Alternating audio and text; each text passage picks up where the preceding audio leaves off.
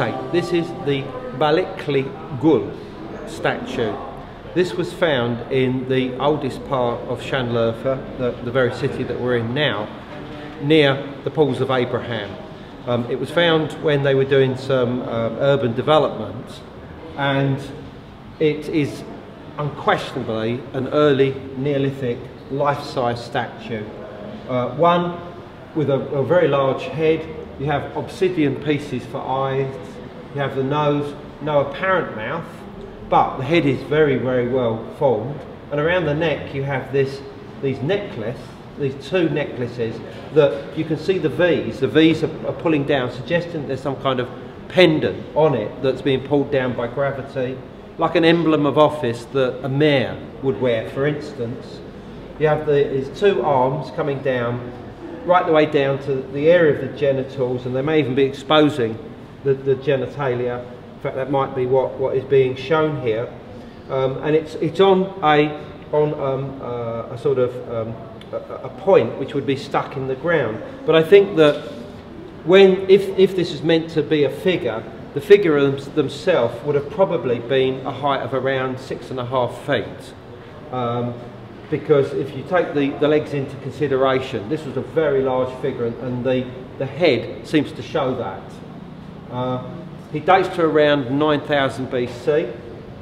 Further excavations were done at the site, I believe in the early 1990s, and they discovered activity of a settlement that was contemporary with that of Göbekli Tepe. And so this is unquestionably part of the same culture, which raises the question of why did they put a head on this with a nice face, whereas the T-shapes at Göbekli have no faces at all, and they're depicted in a very abstract manner.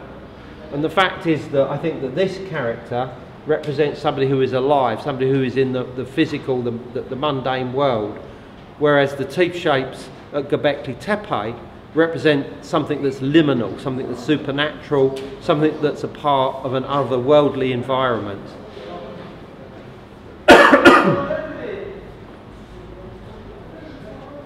To me, he looks just like what we saw in Costa Rica.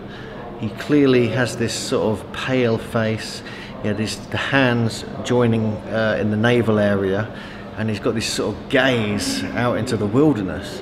And just the way it looks, you can see similarities straight away with Tiwanaku in Bolivia, and some of the statues there. Also, some of the statues in different parts of Peru.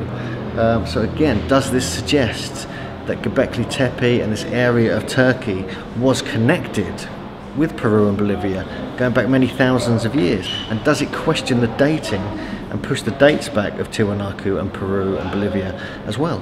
Because if this is the case, if this is the smoking gun of that particular era, then we have to question the dating of all sites in different parts of the world.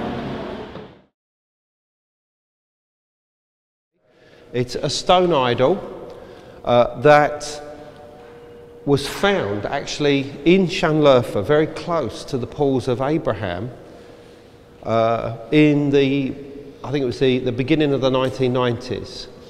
And it was found during urban development, and they found it, they got it out, and they did excavations at the spot, and they found that there was a settlement here that went back in age to around 9000 BC. And it's this reason why the guides will tell you that Urfa has a history going back to 9000 BC because of this early settlement. And the fact it's so close to the Pools of Abraham and the birthplace of Abraham does definitely suggest that there would have been a continuity going from this early settlement right the way through to the age of Abraham, let's call it that, then through to modern Sanliurfa. Now, the actual idol itself is very, very important because firstly, it's got a head and a face. Now you might think, oh well, so what? But what this proves is that the culture who were responsible for Göbekli Tepe knew how to do faces if they wanted. But for some reason he hasn't got a mouth, which presumably is purposeful. His eyes are made of the black volcanic glass known as obsidian, which was highly prized. And what's interesting is that obsidian eyes were also used in the statues on Easter Island, the Moai statues that they used, bless you, Gesundheit, Salute. And so, you know, this is an interesting thing. Why would you create these people with these black eyes? I mean, obviously, presumably it represents the iris. But that's that. Obviously, it's life-size. Around its neck, you have these twin bands that almost certainly are meant to represent some kind of emblems of office, that, you know, he's wearing some kind of thing around his neck, that gravity is pulling it down. Either that, or it's some kind of garment.